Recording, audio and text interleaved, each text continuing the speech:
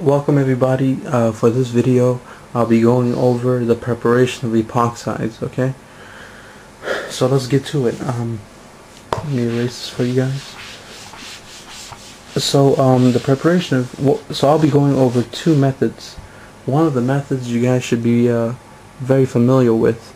You guys went over it in first semester organic chemistry, and that is reacting an alkene with MCPBA. So that's one of the ways you're going to form an epoxide. The other way is a newer method that's going to be completely new to you guys, and it might have some material in regards to ethers, but still it's going to be a little bit it may be a little weird for some of you guys. So let's get to it. So if we have an alkene like this, and we react it with MCPBA, the product of this will be your epoxide, right? So I wanted to talk a little bit about what an epoxide is. Okay, so an epoxide is basically,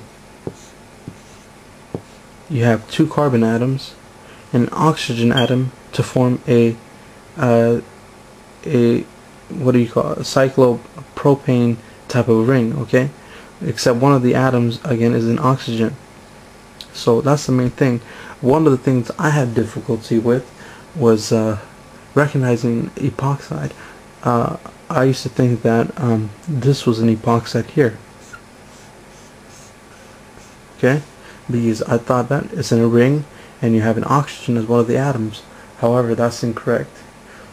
This is not an epoxide.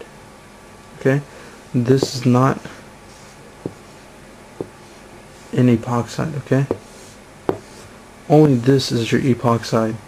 So it's a 3-atom ring to form a enclosed cyclic propane type of ring. Okay, except one of the atoms is not carbon, but instead is oxygen. So that's the main thing, important thing you guys should know. Okay, these are not epoxides, but rather ethers. Okay, so, and again, this is a form of an ether. Okay, but we just classify it as an epoxide.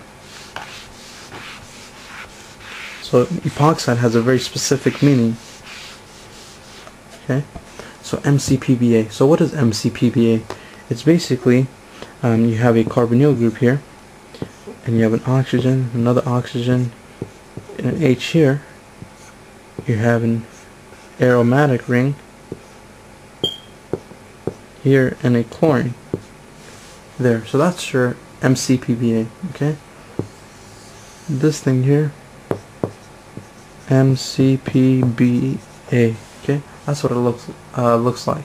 Okay, so this is the structure you're reacting with your alkene to form your epoxide. So again, this is your epoxide. So let's go over the reaction mechanism for this specific reaction. And again, you guys should be pretty familiar with this. Just a little review. So again, if this was your alkene, I just flip the molecule, rotate it in such a way so that it will fit the reaction mechanism better. So again, if you have your MCPBA,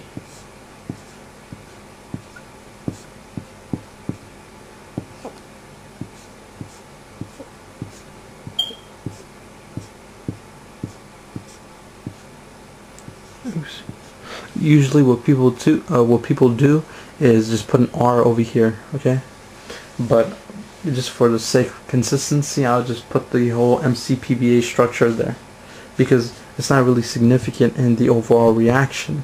So that's why people put an R there, as it's just some type of generic group. So what happens in this reaction, okay, is that your alkene attacks this oxygen here. Okay, so it singles out one of the oxygens, and it's always this one here.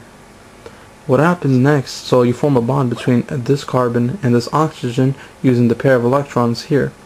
Now what happens is that you kick off this pair of electrons here over here to form a double bond between this oxygen and this carbon, while kicking off this pi electrons here to form a bond between this oxygen here and this hydrogen. Okay, so you're kicking off the pi electrons here, form a bond between this hydrogen and the oxygen.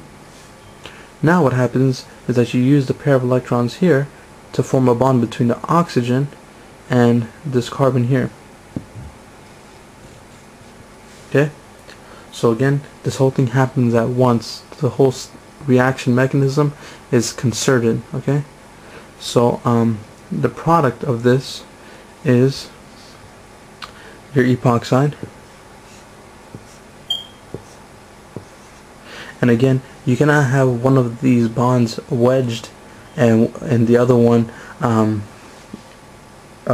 wedged, another one hash marked, so one coming out of the page and the other one going into the page. It wouldn't work. Okay, so you would have both of them in one direction. Okay, so both of them wedged or the other form. So I'll choose wedged in this case. So there you have it. So that's your epoxide. What is the byproduct you form? Okay, this is the major product we're focusing on. The byproduct you form from this reaction is a carboxylic acid. Okay, so you form, if you could just follow the arrows, you see you form a C double bond O here, and you form an alcohol here, and then all you have is this aromatic ring and the chlorine on this side. So you have the alcohol here, and then you have your aromatic ring and chlorine, and that's your carboxylic acid. So let me write this here as carboxylic acid. Okay, so this is your carboxylic acid as a byproduct of this reaction and reaction mechanism. Okay, and there's your epoxide. Let's put epoxide here. So again, this is the first method to form an epoxide, and again, you guys should be pretty familiar with this method. Okay, so in the second part, I'll be going over the second method of preparing an epoxide, so please stay tuned.